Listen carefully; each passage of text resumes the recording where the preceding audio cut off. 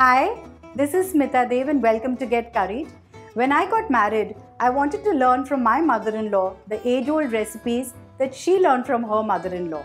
And one such recipe, which was a quick and an easy one, was the Kolhapuri-style fish, or what we call at home is the Kolhapuri Massa.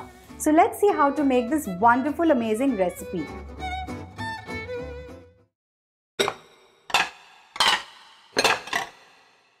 So for the masala, we're going to roast 1 cup of grated dry coconut. You can also use desiccated coconut.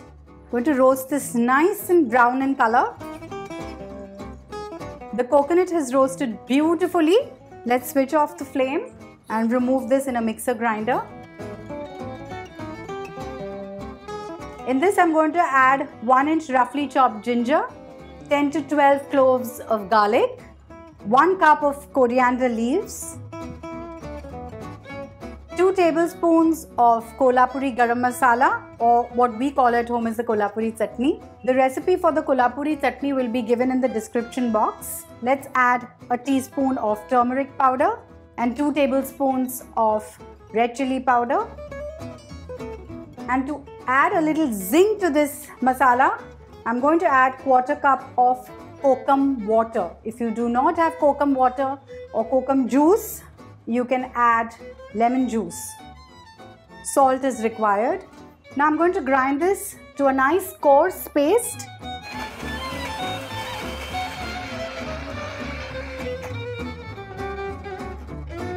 And our masala is ready. Here I have 6 slices of pomfret, the halwa basically. You can use any fish of your choice. What we're going to do is heat a tawa, pour about half a cup of oil, and we're going to apply a thick layer of this masala on the fish, just on one side.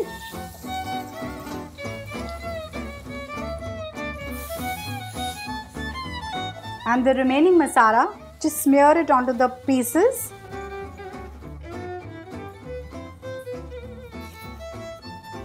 I'm going to pour a little bit of oil more. And we're going to simply cover this and cook it on a low flame for 10 to 15 minutes. We do not have to flip the pieces. You just have to cook it this way and serve it. After 10 minutes, this is how beautiful the fish looks. And you can see it's cooked well as well. Just remove this in a serving platter now. And the garma garam Kolhapuri fish is ready to be served. We usually serve it with a jowar roti or a bajra roti, but you can serve it with chapati or bread of your choice. Do try the simple recipe. Let me know and keep watching Get Curried.